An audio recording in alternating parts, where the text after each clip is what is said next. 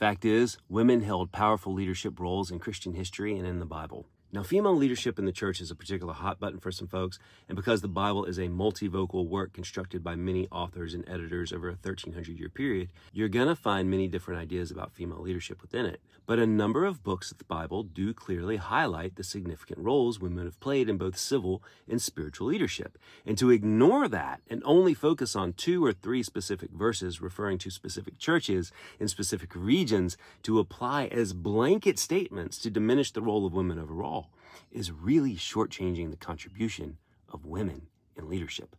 And look, there's no getting around it. When you look at the Bible, it's obviously patriarchal. That's just the way it is, especially in the Old Testament. But that's what makes a few things very remarkable, because there are instances where God elevated women to significant roles defying culture. I mean, believed by some scholars to be one of the earliest writings/stories of the Bible is Exodus 15, often called the Song of Miriam. Miriam being the sister of Moses and Aaron, and is specifically named as a prophet. Also very ancient is Judges 4 through 5 about Deborah, who was named as not only a prophet, a spiritual leader, but she was also a judge, the civil leader of Israel. And she also led men into battle, overturning the cultural standards of the day. There's Esther, and if it wasn't for her stepping up for her people before Ahasuerus, the entire Jewish people group would have been slaughtered.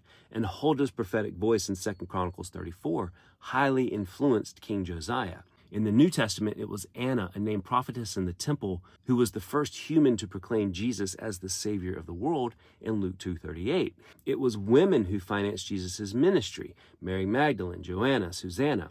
A woman was the first evangelist to non-Jews, the woman at the well. It was a woman who was the first announcer of the resurrected Christ. Phoebe is named as a deacon in Romans 16:1. Eunia was recognized as outstanding among the apostles in Romans 16:7. And named women like Lydia, Chloe, Nympha, and Apphia all led house churches. Prisca or Priscilla was involved in church planning, was a named teacher to Apollos, a fella, by the way, who became a dynamic leader in the early church, taught by a woman. And not only that, when introducing Priscilla in Romans 16:5, Paul named her first before her husband, which was very rare in Greco-Roman culture. We have Tabitha leading in ministry in Acts 9:36. Mary is named as a worker for the gospel in Asia. Tryphena and Tryphosa are named as Paul's fellow workers. There's Persis, Julia, Nereus' sister. I mean, the list goes on. Women in the Bible named as powerful leaders, challenging the notion that women's roles in ministry should be restricted. Acts 2, Ephesians 4, and 1 Corinthians 12, 1 through 11 emphasize that spiritual gifts are distributed regardless of gender, and this was very dynamic in patriarchal culture. In fact, we have a patriarchal culture having its very ideas challenged by this early New Testament church, and early opponents of the new religion of Christianity would claim that it was but a religion made up of the foolish, dishonorable, and stupid, only slaves, women, and little children. That's Celsus, by the way. Because women were flocking to this new faith because there's neither Jew nor Greek, there's neither slave nor free, there's neither male nor female, for you are all one in Christ Jesus, Galatians 3:28. But then you have verses like 1 Corinthians 14:34 through 35 and 1 Timothy 2:11 through 15, which are often taken out of cultural context to restrict women's roles. But in context, we see that in 1 Corinthians, Paul is addressing orderly worship, not silencing women altogether, but suggesting he was correcting disruptive behavior in that church, not prohibiting women from speaking for all time.